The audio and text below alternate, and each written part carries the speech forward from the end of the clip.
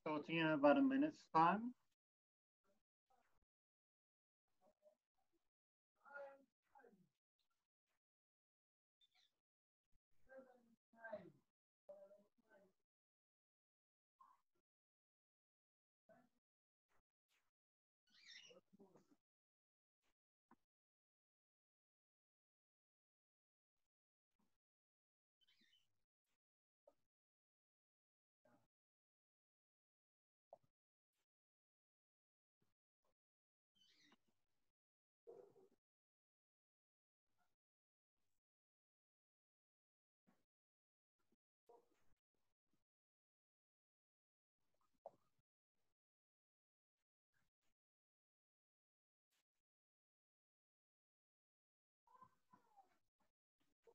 Okay, let's start.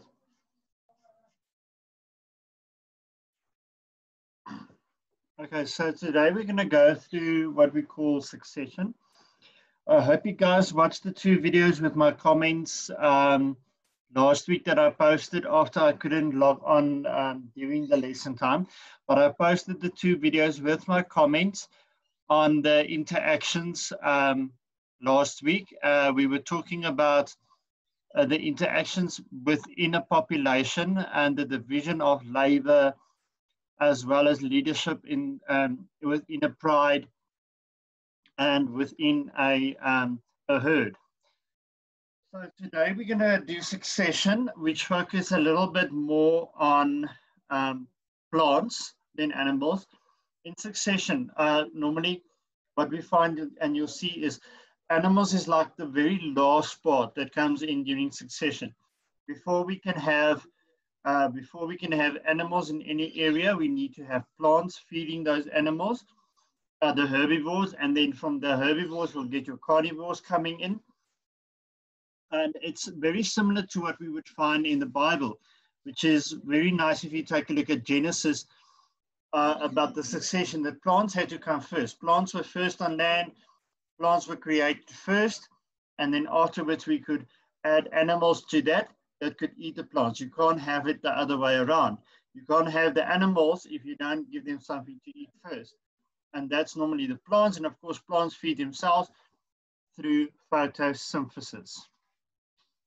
Okay, let me share my screen. Okay, so we're going to take a look at community change over time. This is called succession. And for today, we're going to primarily focus on primary succession. There's 2 types of succession, primary and secondary succession. And so what we're basically talking about, and this covers the whole lesson. This is a summary of the whole lesson, the first page. So I'm not going to go into too much detail over here.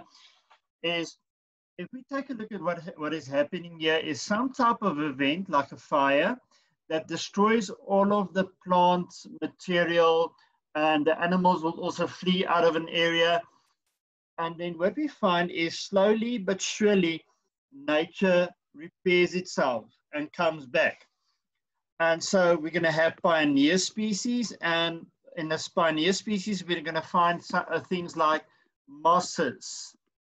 We're going to find things like the first perennial grass. We're going to find mosses. And then as we go along, we're going to get our intermediate species, which grows normally higher in height. And so we're going to have certain bushes. And as we move along, you're getting trees coming in. And then you get a wider variety of trees coming in. And variety is going to be the key to what we call a climax community, where there's a lot of, and remember the word from last year, biodiversity. There's lots of biodiversity in a climax community. While if we take a look at this side, there's very low biodiversity. So communities change over time as a result of populations within the community changing, new populations coming in, and outcompeting old populations. This is an orderly and gradual change occurring over a number of years, and that's going to be important. That it's not happening quickly. It happens over quite a few years. The change is known as succession, and simple communities made up of a few populations will develop into more complex communities. And this has to do with the biodiversity of a population. If we talk biodiversity, the less variety of species there are, the less the biodiversity is. The more variety of species there are, the more stable a community becomes, and the higher the biodiversity is. There's two types of succession, primary and secondary succession. And the key principle between primary and secondary succession is, where do they start? If it's bare and there's no plants, there's no seeds before, there's nothing, then it's going to be primary succession. But when we talk about secondary succession is when we have already some seeds in the ground, we already have some plant roots under the ground that can start growing, and we get a fire, but it doesn't destroy everything. Whatever is under the ground is still there. A little bit above the ground is still alive. And so that is basically the difference between primary and secondary succession. Yeah, okay. Now, let's go along. Primary succession begins in areas that have not previously been inhabited, no seeds, nothing. I just want to close one of the apps here that's making a noise. Just give me a second. Okay.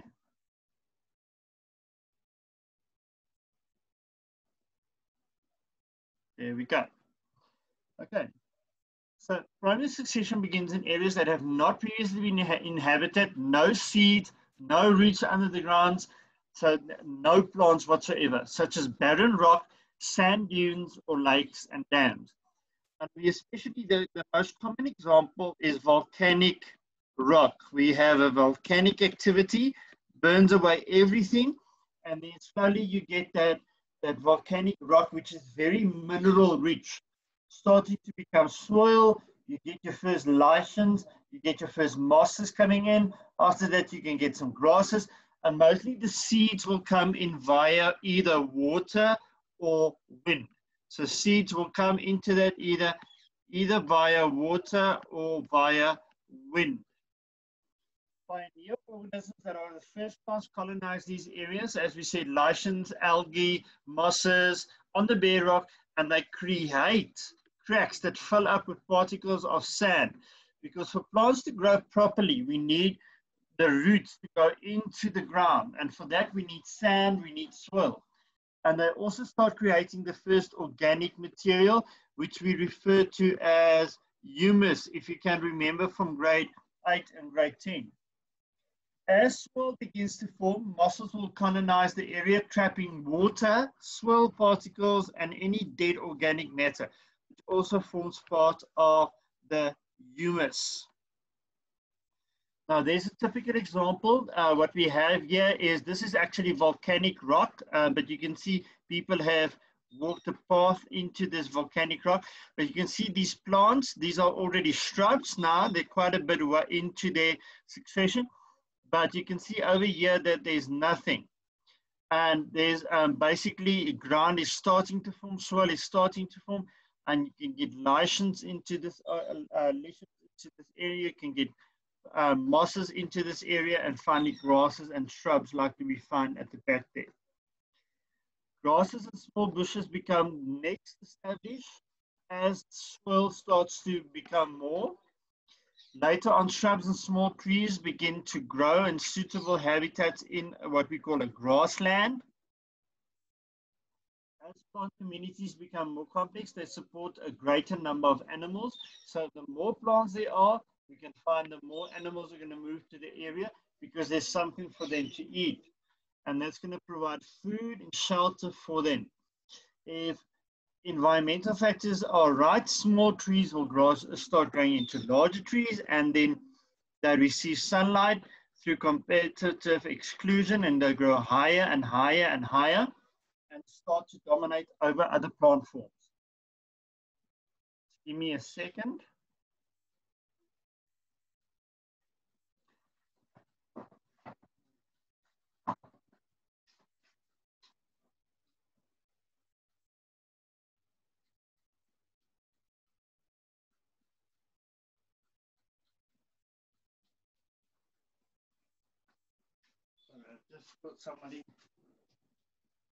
Just thought somebody was hooting at the gate. Okay, so here's the difference between a prime and near community and with its mosses, and then your climax community with your large trees. And you can see there's lots of barren rock over here, and over here you can barely see can't even see the swirl there if you take a look from the top. Okay, so animals relying on these trees for food and shelter will also move into the area, changing the community once again. When the community cannot develop any further, we call it a climax community, and it usually is a forest. Now, the climax community for any area is not necessarily a forest. If it cannot sustain a forest, if the temperatures and the water content in that area cannot sustain a forest, then it's never going to develop into a forest.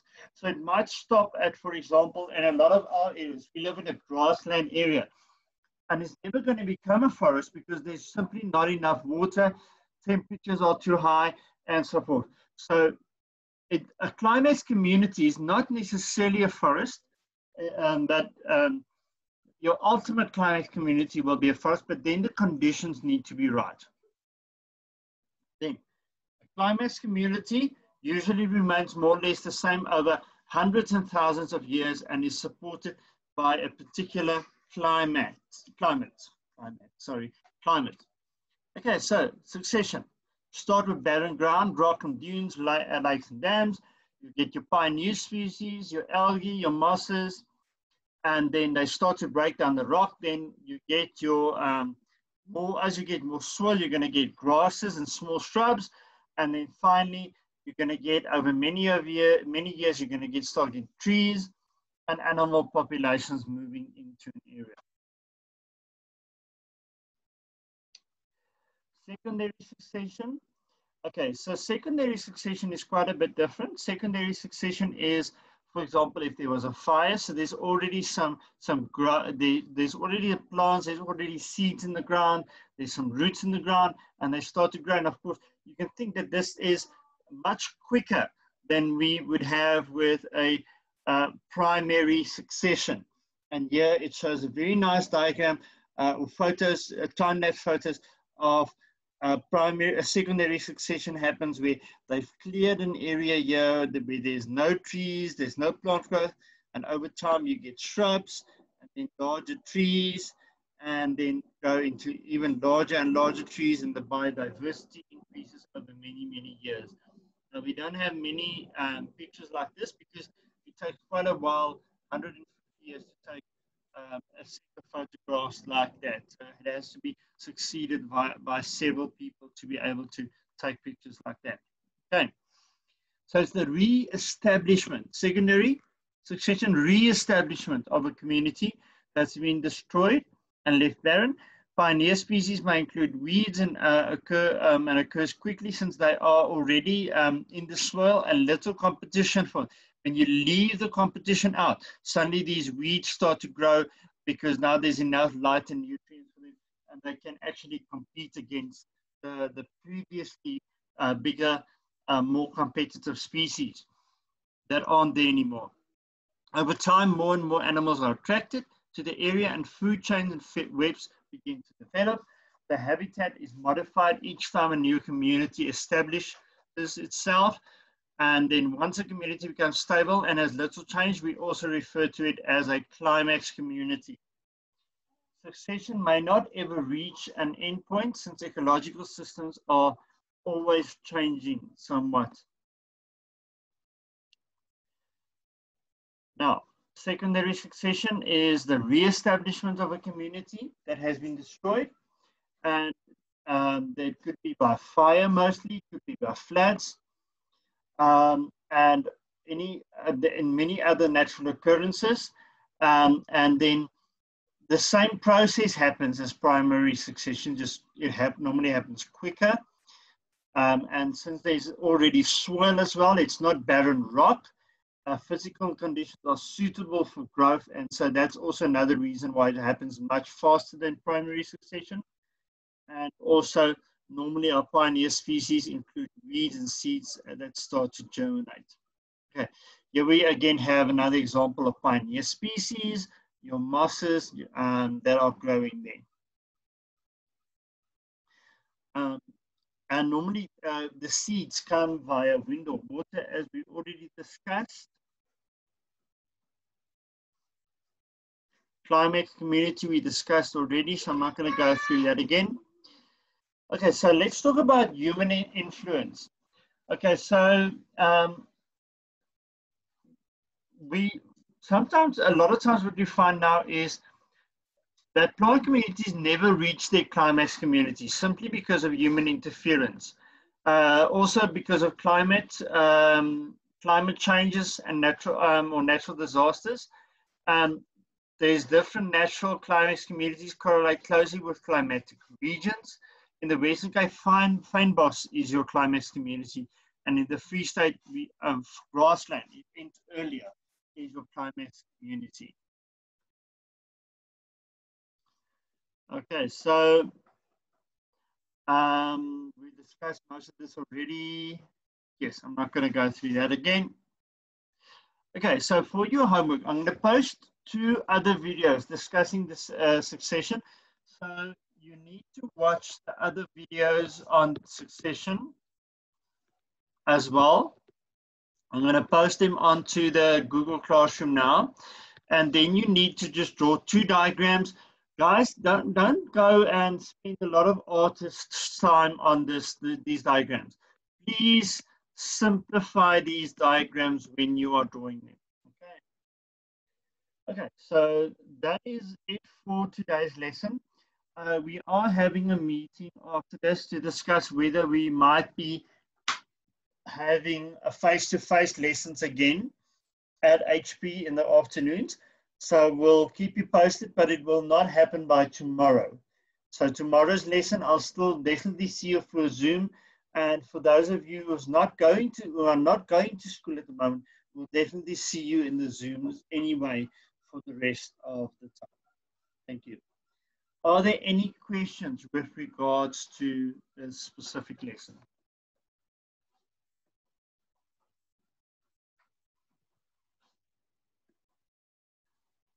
So, yes.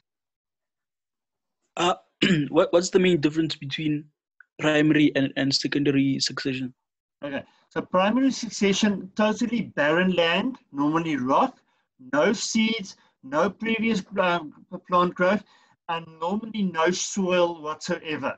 Secondary succession, conditions are already right for the plant. So with secondary succession, what we get is that you have you already have soil that's broken down. You probably already have soil seeds inside that soil. You already have some plants inside that soil, maybe some roots that can start growing again.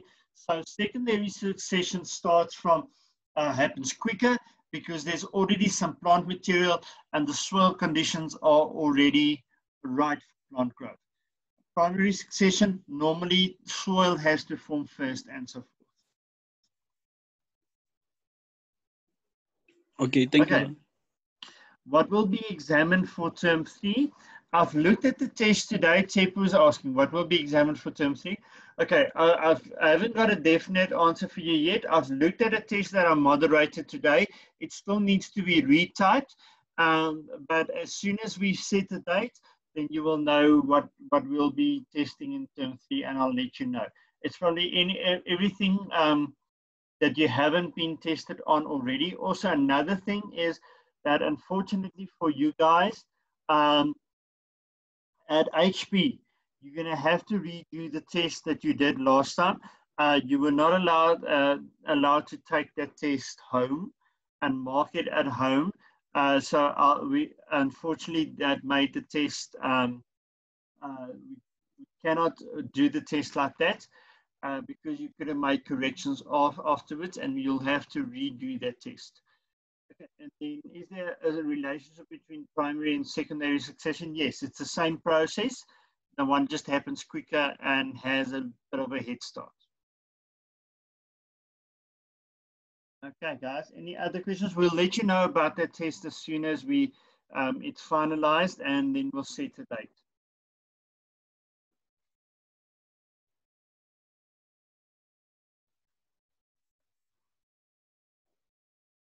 Okay, guys, then I'm going to log off if there's no further questions. Thank you. I will see you tomorrow on this platform again, and probably will have an answer for you whether we're going to do live lessons as, not live, well, face-to-face lessons again. Okay.